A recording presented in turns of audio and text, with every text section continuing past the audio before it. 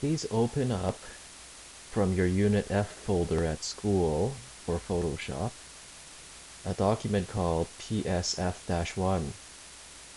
And when you open it up, you should see a document that looks like this. The first thing you need to do right away is click File, Save As, and choose your removable disk. At school, it's called Removable Disk E. And please change the name from PSF-1 to Soap Opera and click Save. When the document is finished saving, the title bar should now display Soap Opera instead of PSF-1. Now there's a couple of things you need to do before you start working with this document.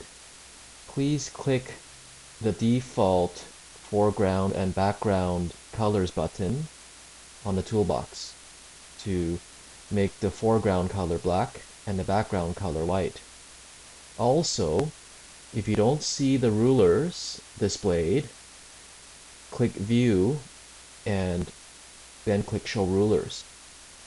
If you do have rulers, just verify that the unit is in pixels. You can do this by clicking on the ruler and clicking off pixels.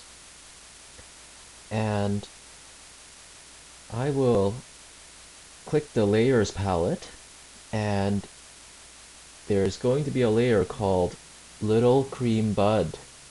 Okay, and the Little Cream Bud layer, there's a eye symbol. Okay, this is the Indicates Layer Visibility button.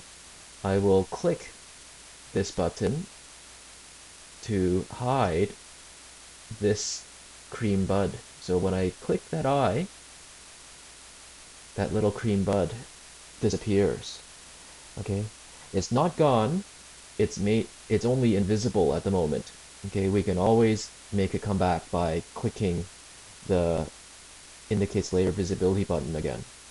Okay, also the little purple bud, okay, this bud here, I will click the eye to hide this layer as well.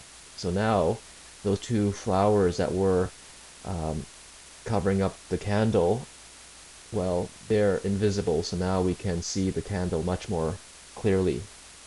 Okay, then click the layer representing the candle.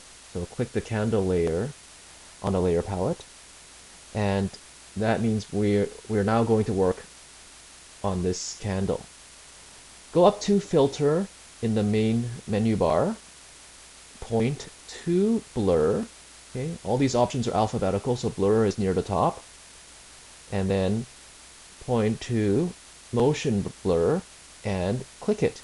Click Motion Blur, and you will get a box that appears called the Motion Blur dialog box. The angle, right now it's 0, but you can type in 85.